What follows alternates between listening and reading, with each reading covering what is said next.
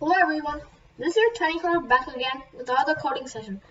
So this session, guys, it's a continuation of our previous session, which was a chat application part 1. So this is part 2 of it, guys. And last session, we created a one-way or simplex communication. And this video, guys, I'm gonna extend it and make it into a full duplex communication. So let's get started. The first thing we need to do is, of course, make both of them have the same functionality. So I'll just copy this 1 second. I'll just copy it and I'll paste that in our server chat. Sorry. Copy this again. Paste it. Okay, so we've done this, guys. So we do also have to have some differences and enhancements here. So instead, I'll just say conn.recv because here we have it. And instead of saying server side, I'll just say client side. That's what we have there. And now I will have that send function in my client. So I'll just paste it there. 1 second, I'll just 1 second. Just get rid of that and paste it there. Okay, great. That's done, but this is not conn.send, it's s.send. Yes. So that's done, guys. And now next, what we will do is this actually, we will just first do the threads along with our server chat as well. So first, I'll just import the threading module. Okay. And there's going to be 2 threads. Last time there was only 1 thread in the client side. I'm gonna have 1 more thread here, guys. So it's going to be thread 2. This is not thread 1, it's thread 2, and this is also thread 2. So instead of having the target as recv, we will have the target as send, guys. So you can see that there's 1 thread for receiving the messages and the other thread for sending the messages. So that's what we're doing out here. And I'll just copy this and paste it here as well. And actually, we're done with our chat application. So I'll just do this and oh yeah, and by the way, one more thing is here we don't have command as recv. We have the command as send. Great. Now we're running. And I'll say Python client underscore chat.py. Enter. And I'll just drag my client here and my server as well. So we have these 2. And I'll just say hello. We already know the server is working. It's going to work. But if I say hi from the client, then it's going to work as well. So you can see it says client said hi. So that's working, guys. But one more problem you can notice is that if I say hello, send it again, no output. So for that, guys, I'll just first exit these 2.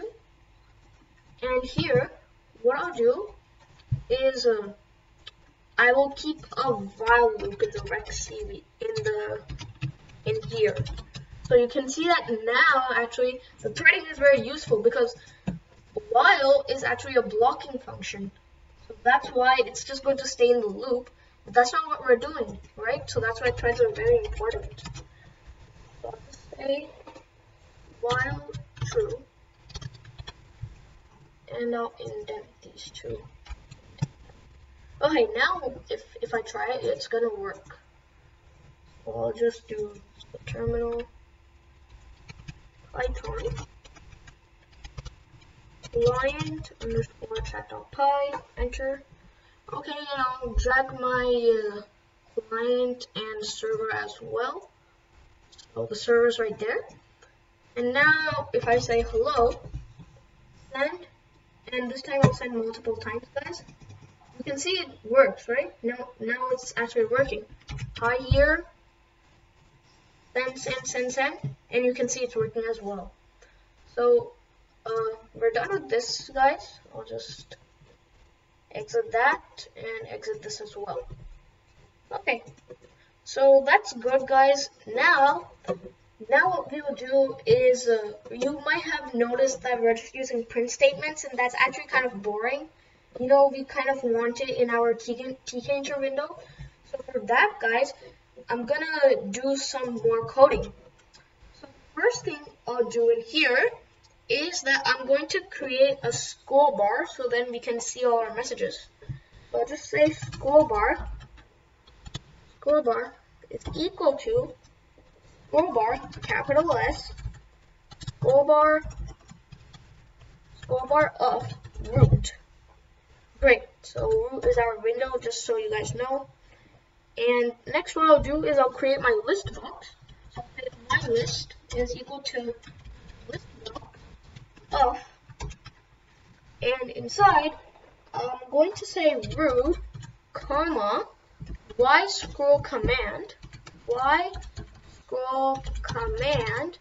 is equal to, and I will say in there, I'll say scroll bar dot set, and there's no function symbol there. So that's good, guys.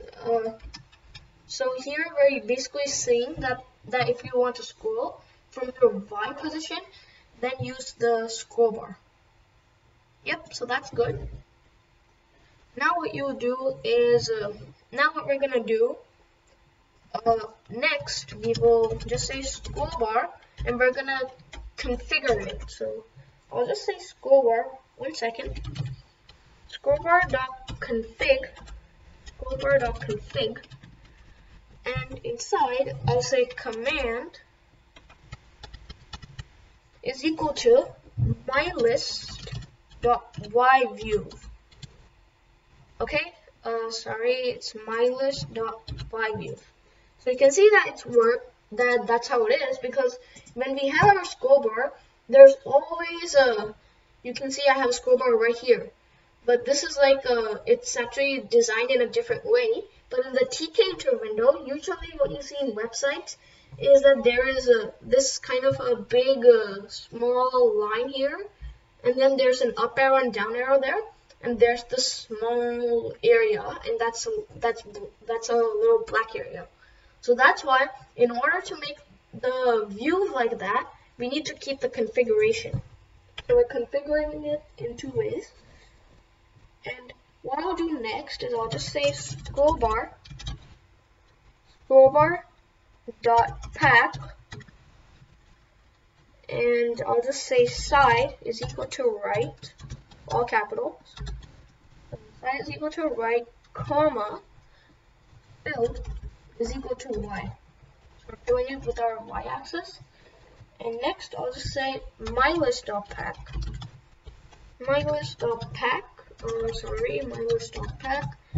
and inside I'll say fill is equal to both in capitals, comma, expand is equal to 1. So that's great, guys. We're done with that. And one more thing is that, again, that's not going to solve the problem. We still have print statements right there.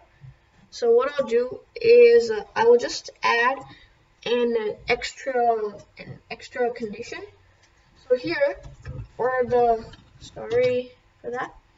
What I'll do is first I'll take this off, and inside I'll say mylist.insert, and inside I'll keep an end in capitals, comma, and then here in quotations I'll keep in client, and then this.